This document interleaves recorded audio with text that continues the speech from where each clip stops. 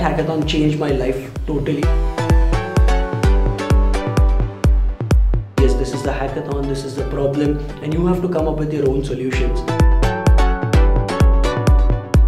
This field is so vast, so huge, you cannot learn everything in class. No matter any academy that you go to, even if you go to Google and learn, they will not teach you everything. There are some things which you will have to research, and we did that.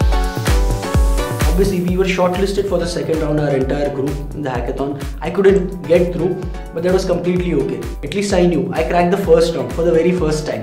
That was my first winning step, a baby step. First round cleared, that was a good enough start for me. Any job that I've been into, I've only gotten better with experience. So for me, it's always been a practical application. So that's how I learn the best. So practice, practice, practice. That's the key for me.